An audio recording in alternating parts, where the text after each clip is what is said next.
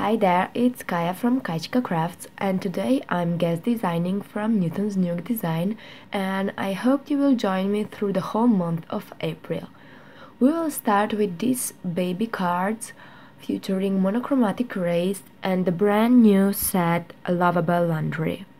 I will be just working on a girly version, but I will walk you through and I will tell you how I did the boyish version too. So first I stamp my onesie in Onyx black ink and I will watercolor it with my zigs. As you can see, I will start with the giraffe and I will just color it with two colors, and I won't bother much because this is really a small image and the shading isn't as much important as here the color of the actual onesie. So I will use this purple color and I will simply blend it out with my watercolor brush. I'm using Derwent watercolor paper that is really smooth and works perfect with zigs, so you will see I won't have problems blending out. The purples are usually colors that doesn't blend good, but as you can see I won't have problems. I will just continue coloring and I will also do this detail here with the same color first, and then I will bring in the darker shade. This is why, because I wanted to have the same color but the darker shade, and this is the easier way to do it because you have the bottom layer in the color you want, and when you apply the color you will remove the excess of the dark color and the bottom layer will come out. And of course I will just finish this onesie up with some hearts. So I will use its coordinating die and I will just center it, and I will use my washi to put it in place, and you can see how beautiful it is. Now I will move on to the bottom part and I will use this die set called Sky Borders, and I will again place it with my washi and I will help myself with my grid paper, so I will make my line straight without any problem. Now we will move on to the blending. As you can see, I will use my post-it note stickies, and here I will just mark the middle with my pencil, and I will use another post-it note sticky to make my rays.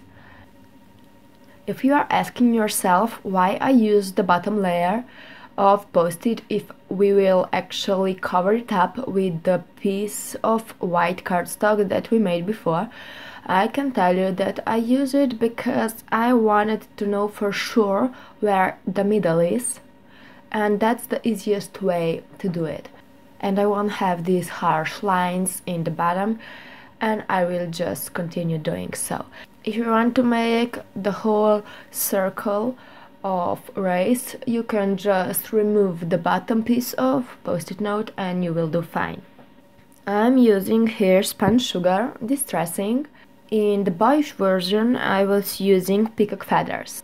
So the next step is to do some false stitching. I will use my black pen and I will just go around, and this will be the final version of my false stitching. Now you can see how it will look like. Of course we need a sentiment, and I will use this that says Welcome Baby, that are actually two stems but I combined them and it looks perfect, and since they are in the same font it looks great. So now the only thing left is the positioning. I will use my double-sided tape to glue down the bottom white piece, and then I will use my foam rectangle pieces to glue down my onesie, because we of course need some dimension, and this is the easier way for me to make the dimension I want. If you want to make even more dimension, you can use two foam squares or foam rectangles glued together and you will have the double size. And now I will just finish it off with this sequence. This is actually from Slovenian company called Mavelu and are actually the shaker elements. You can see how beautiful this mix is, but I will use just these three sequins and I will glue them down with my multimedia mat. I will help myself with this thing that's called Quickie Stick, And this is actually really helpful if you don't want to get your hands dirty with glue. This will be actually it for our card. You will just see the boyish version here. Hope that you enjoyed this video tutorial and that you will give it a thumbs up. Don't forget to subscribe and come back the next Monday when I will have new cards. Thank you so much for watching. Bye bye!